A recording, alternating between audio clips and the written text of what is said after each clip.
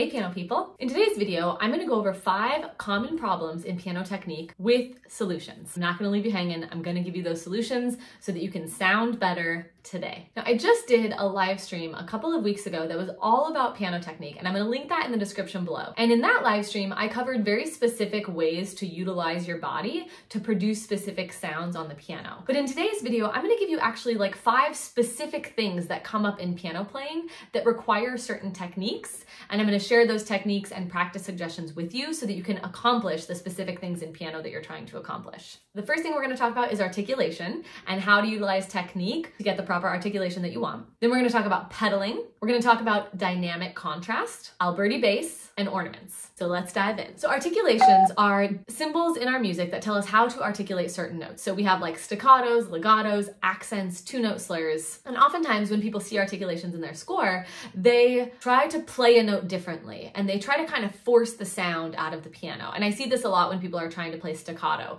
Like they'll like press the note a little bit harder and with a little bit more stress behind it to try to make it shorter and detached. But really, if we can utilize flexibility, specifically in our wrist, it's going to help us create much smoother and more graceful and more effective articulations. So when we're trying to do 2-note slurs or legatos or accents, really any of the articulations, we want to make sure that we keep a loose and flexible wrist. And that means that we want our wrist to be neutral, parallel to the floor, but we want to be able to come down and up as needed. So for staccatos, I can do little tiny wrist flicks coming up and down. For legatos, I can do a little bit of a wrist curve to help me stay smooth and connected. For 2-note slurs, I'm going to start from above and I'm going to drop down and then lift up.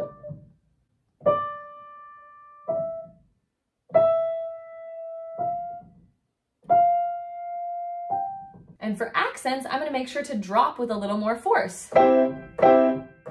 You can see my wrist is nice and flexible and loose. And keeping a wrist loose and utilizing our wrist in that flexible up and down motion is really essential for creating a great tone quality and for achieving those articulations that we're trying to play. Now, in that live stream, I covered several exercises that you can implement into your piano practice to help you gain that flexibility and that looseness in the wrist. And so I'll link that in the description below. You can check the replay out of that live stream to get those exercises and start working those into your practice. Now, pedaling is very tricky, and pedaling is one of the things in piano that I see done incorrectly the most often. And I actually just had a video come out a couple weeks ago about piano pedal technique and specifically how to utilize the pedal, how to align yourself so that you can play the pedal correctly, and things to make sure that you do and don't do when you're using the pedal. So I'll link that in the description as well. But with the piano pedal, I'm going to leave you with kind of one tip. And that is, don't overdo the pedal and don't overdo the motion. Oftentimes I see people moving their entire leg or lifting their entire foot off the pedal.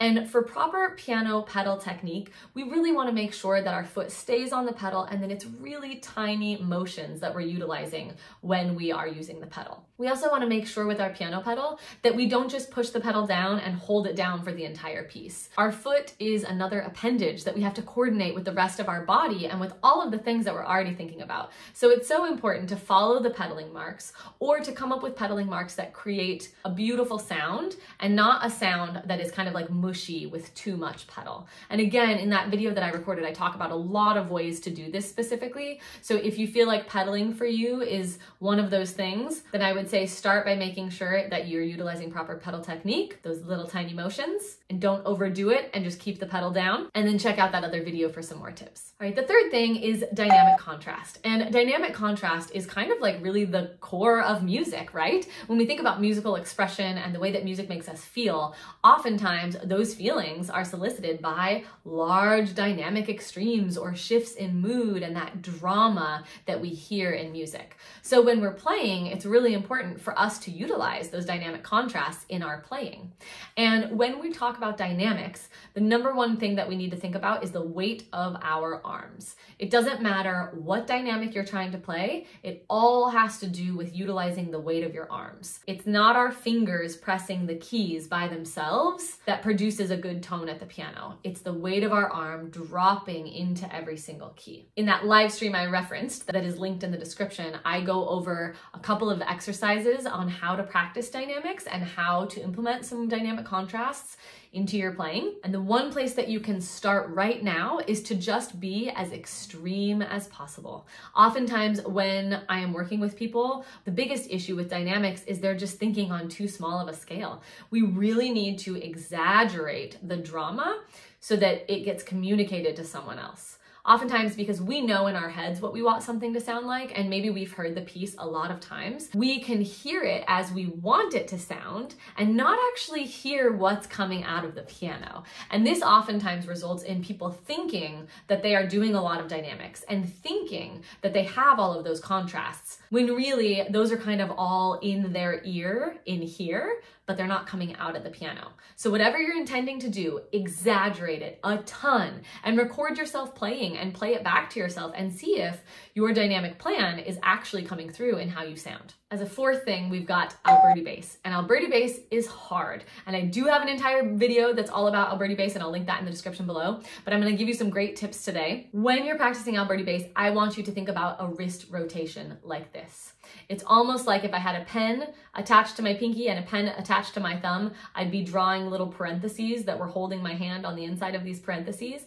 And that wrist rotation is what you need to utilize for Alberti bass. It's gonna help you be lighter, it's gonna help you be faster, and it's gonna help everything sound so much more even. Those are the common areas that people need to improve when I meet them and they're playing Alberti bass, is it's usually too heavy or it's uneven or it's too loud. And so to fix those things, just utilize that little wrist rotation and go ahead and practice that with your Alberti bass. It will clear up a lot of problems. A very simple technical thing that you can implement right now. All right, lastly, we've got ornaments, which warrants its own video, and I have a video on ornaments. I'll link that in the description below. But with ornaments, we often really want, again, like Alberti bass, that light and fast sound. And so with ornaments, we have to think about a light touch. We want to make sure that when we're playing ornaments, regardless of the ornament, that we are staying so loose and flexible. And that's the number one area where I see people go wrong with ornaments, is they just tighten up and they have tension creep into their wrists or their shoulders or anywhere in their body, and that just doesn't serve us when we're trying to play ornaments. So if you're trilling, you can utilize that same little wrist rotation from Alberti bass.